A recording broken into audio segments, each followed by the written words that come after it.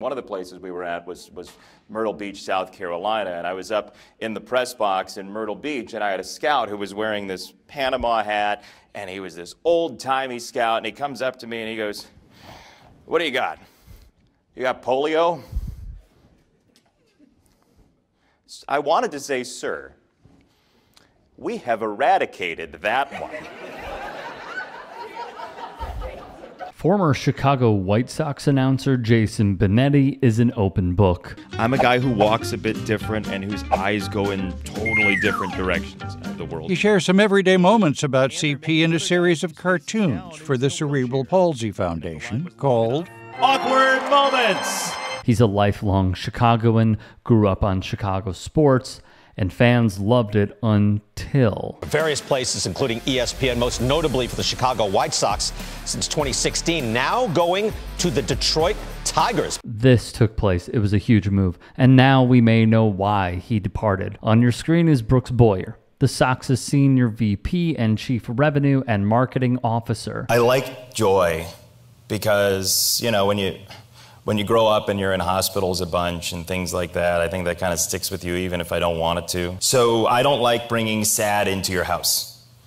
But that's the lay of the land sometimes with sports. Boyer has been with the Chicago White Sox since 2004. He is also a board member with Silver Chalice.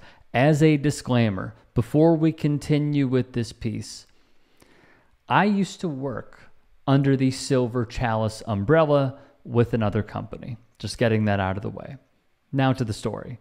Speaking with sports media reporter Richard Deitch, Benetti said, "I had somebody say to me when I asked for more respect and basically demanded more respect just in the way I was being treated, they said, respect according to normal human beings or respect according to Jason Benetti." That is one of those things that I say that's disqualifying and will be for a long time. I'll have a relationship, but I don't want to do that long term.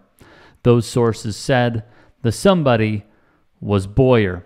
Let's take this all in for a moment, shall we? I want people to think about it, to get past the very first trait that they see. The idea being, you just want to change people's minds if you can. You want to let them know that what they're seeing might be second or third level. There might be another thought process that goes along with it. Benetti, born with cerebral palsy, has been doubted.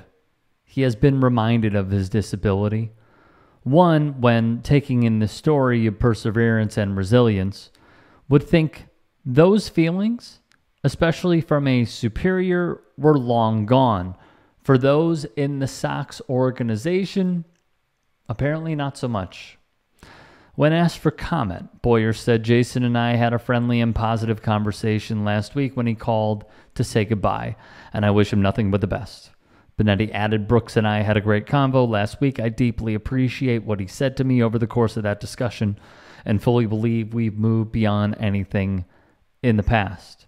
What this speaks volumes to, though, is how the Chicago White Sox, located on the south side of Chicago, viewed as the little brother when it comes to Chicago baseball, runs their organization from the top down.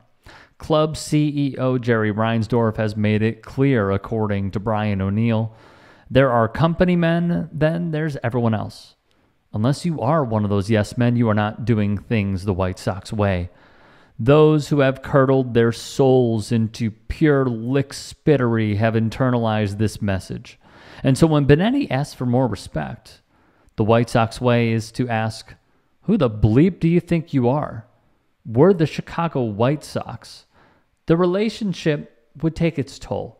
That, according to a producer that worked directly with Jason Benetti on game broadcast for NBC Sports Chicago.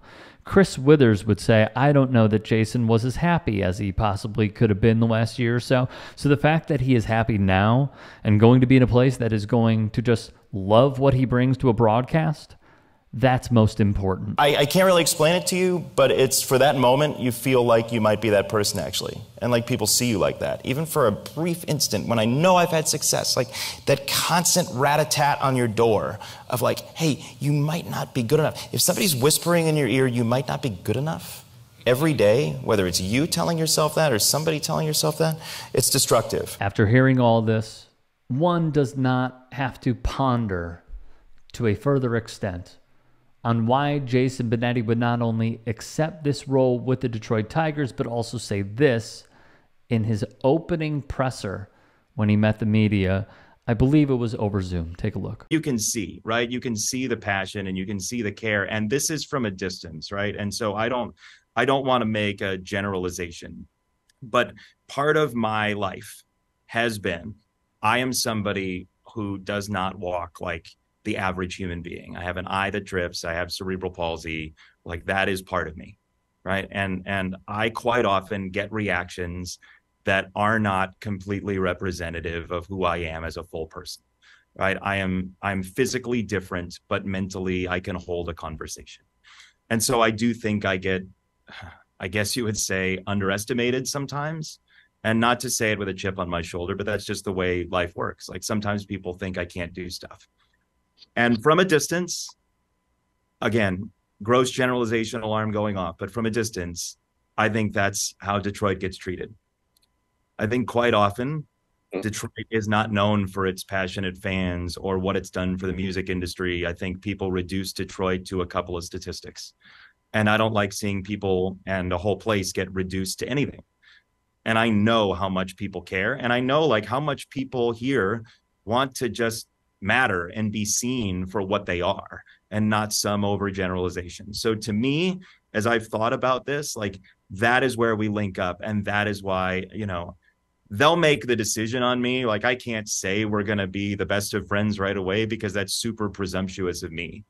But that's where I think Detroit and I really get along. I am a fan of Jason Benetti. I will always be a fan of Jason Benetti. And I have said this before. I'll double, triple, quadruple down on it. He is the embodiment of being doubted. He is someone who has shown you there is more than what meets the eye. I'm sure a lot of us can relate to that as well. As we've gone through the trials and tribulations of life, Jason Benetti is the embodiment of believing in yourself and perseverance. The Detroit Tigers are getting a gem. And for the Chicago White Sox, it is once again running into themselves over and over again when they simply do not have to. They do not put the correct people in the positions in order to have this team succeed. Many Sox fans know I'm preaching to the choir here. Yet for those outside of baseball, yet for those outside of sports, take a look at this franchise, who has not won a World Series since the mid-2000s. And this is a direct representation, rather a microcosm, of the mismanagement of what should be one of the best franchises in all of Major League Baseball.